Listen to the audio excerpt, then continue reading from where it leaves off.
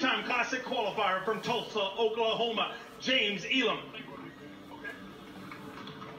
We'll remind everybody, stick around at the end of the way and we'll announce our top 12 anglers. And we're going to try to bring them all out here and introduce them to you so you can see who's doing battle on Championship Sunday. 14 pounds, 2 ounces for James Elam. Gives him 43 pounds and 3 ounces. It moves into 17th place. Nothing wrong with the top 20 to kick off your 2017 campaign here on the Bassmaster Elite Series.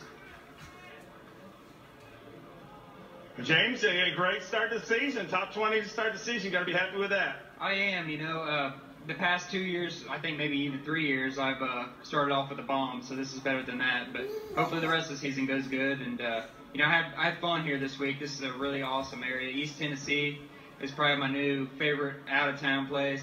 The people around here are incredible. It's a great crowd. And thanks for sharing your lake with us. Thanks for being here, and congratulations. We'll see you at Okeechobee.